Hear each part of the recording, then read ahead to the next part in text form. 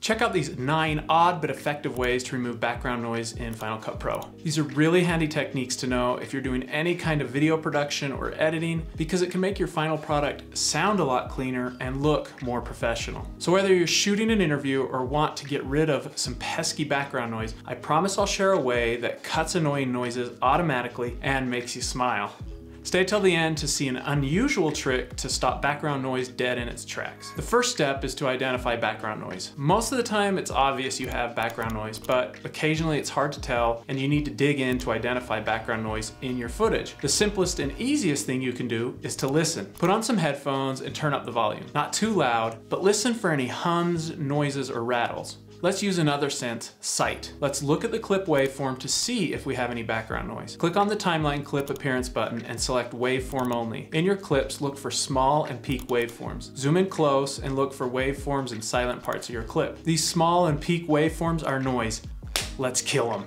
Step 2, Final Cut Pro can analyze and fix audio problems like background noise, hum, and loudness automatically. For step 2, select your clip, then click the Enhancements pop-up menu below the viewer and choose Enhance Audio. Go to the Audio Inspector and look at the Audio Enhancements section. A green check mark to the right of enhancement means the clip was analyzed and, if necessary, adjusted. And a blue checkbox means the enhancement was turned on. You can manually activate any enhancement you want. Step 3. If the auto enhancement didn't work, move on to step 3, noise removal. Activate noise removal and watch the waveform in your clip. You'll see the waveform changes when Final Cut Pro removes noise.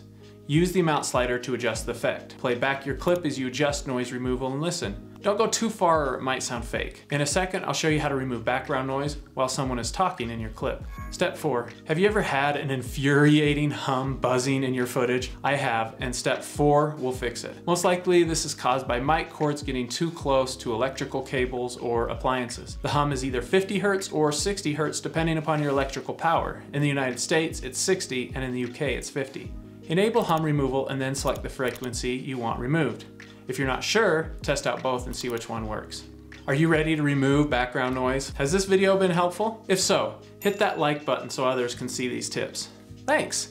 Step 5. Step 5 is perfect for focusing on a talking subject. Select your clip and go to the Audio Inspector. Under Audio Enhancements, enable Voice Isolation. This option is good if you're in a loud environment like a busy store or airport. With this turned on, Final Cut will boost human voices and reduce other parts of the audio signal. The amount is set to 50%, but you can add more. The higher you push the slider, the more intense the voice isolation becomes. Be careful because it'll start to sound artificial around 60% or above. After it's processed, listen to the clip before and then after with voice isolation. Listen for sounds that have been removed that you want to keep in, and then adjust the slider. In just a moment, I'll show you how to place your mic to reduce background noise. Step 6. If you need further customization, then try out Step 6. Final Cut comes with a built-in denoise effect. Go to Effects and scroll down to Specialized under Audio Effects. Drag and drop denoise onto your clip. Go to the Audio Inspector and you'll see denoise under Effects. You can pick a preset or use the default to start with. The default and wah-wah denoiser are good for most situations. Click the triangle next to parameters or the Advanced Effect Editor UI for a more graphical version. Adjust the effect, but be careful not to push it too far or you'll get yucky audio artifacts.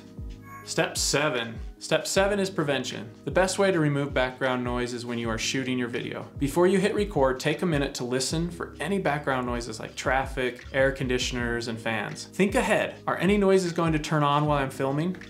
Turn them off and then start recording. Step 8. Step 8 is microphone placement. Use a good microphone and place it in the right spot. Get it close to the person's mouth. If it's a lavalier mic, put it under the chin on the chest. For a boom style microphone, put it about a foot out and up from the person. Make sure it's not in camera. Step 9. Okay, step 9 seems ridiculous, but I promise it works. When you're recording a voiceover, drape a blanket over yourself to cut out any noises.